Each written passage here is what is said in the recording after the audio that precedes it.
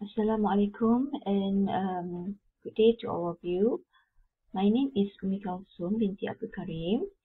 So in this video, I would like to explain about how to do a calibration of volumetric glassware. Okay, meaning that we will learn how to calibrate a volumetric flask, pipette, and view rack. First, we look how to calibrate a volumetric flask.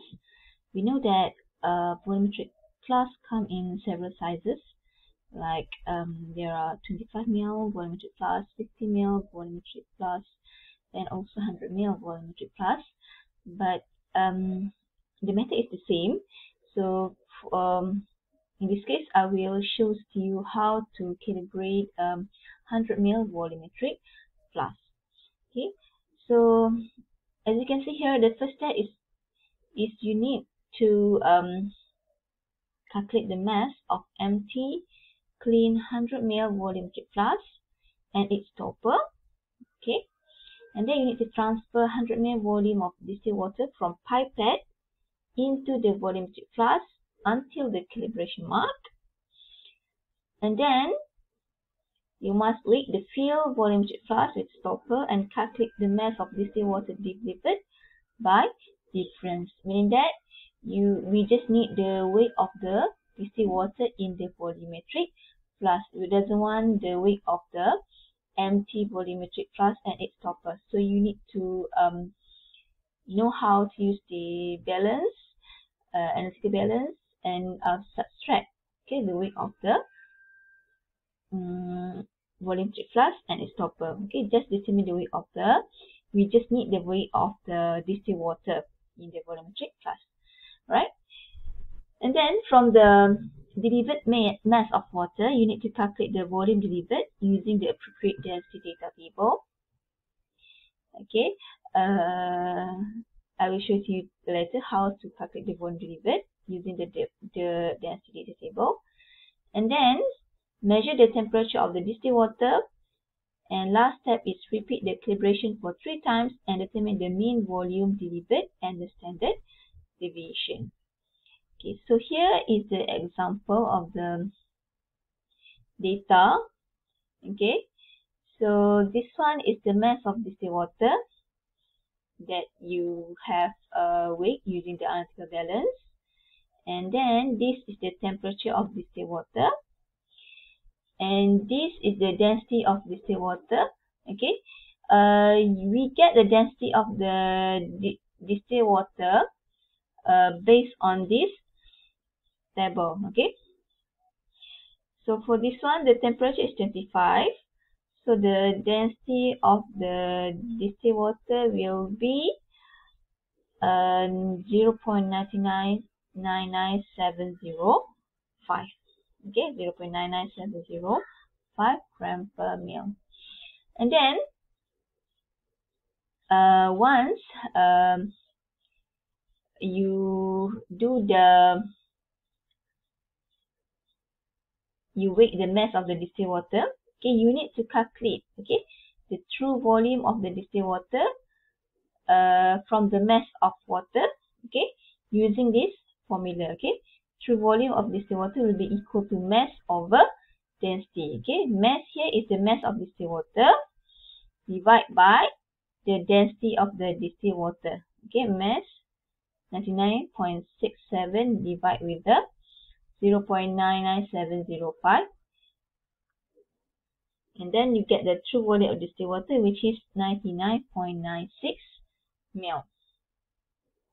Right, and then once you get the true volume of distilled water, okay, we do the correction. Okay, correction is the true volume calculated from mass of water minus volume delivered.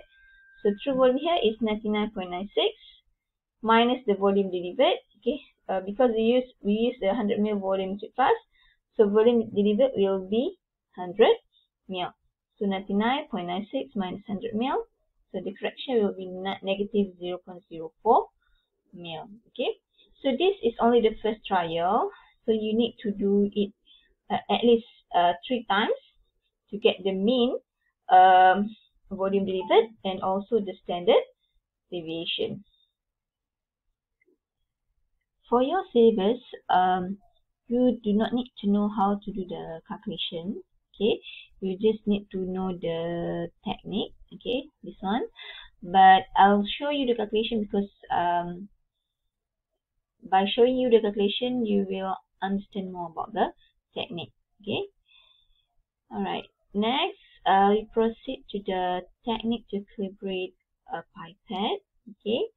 Pipette also comes in several sizes. Okay, we have 25, 20 ml pipette, 25 ml, and also 100 ml pipette. Okay.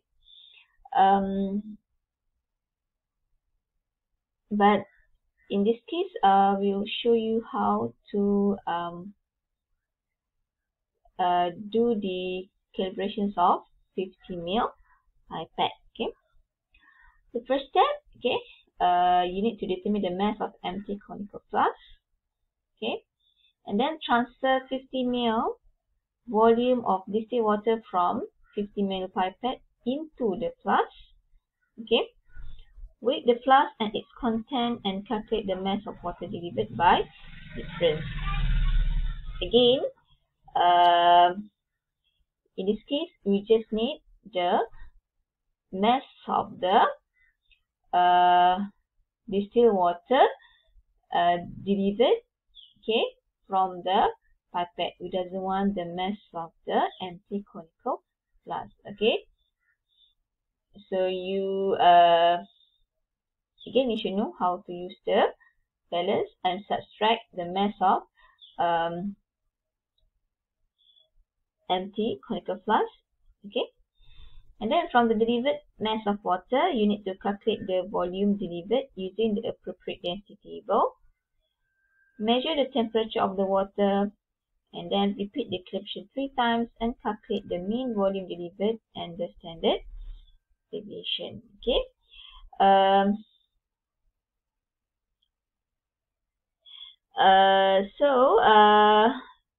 The step, okay, is almost the same with the volumetric flask. Okay. And the calculation, okay, calculation to calculate the volume delivered, okay, using the appropriate density data table, also the same with this one. Okay, true volume delivered will be equal to mass over density, and the density you must refer to this density data table. Okay, next we proceed to the technique to calibrate a burette. Okay, calibrating a burette is similar to the procedure for a pipette, except the several volumes will be delivered. Okay, let's say we want to calibrate a 50 ml burette. Okay, we know that 50 ml burette can deliver several volumes like 10 ml, 20 ml, 30 ml, 40 ml, and 50 ml. Okay, unlike pipette, if we have 50 ml pipette, 50 ml pipette only can deliver 50 ml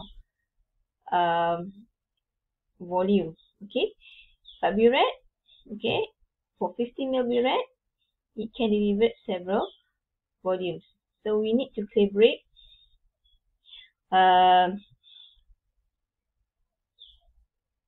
we need to measure the mass of the volume delivered. Okay, so this is the data for calibrations of 50 ml burette. Okay, so as you can see here, the difference between the pipette. For burette, there will be several volume will be delivered. Okay, so this is the mass of water delivered.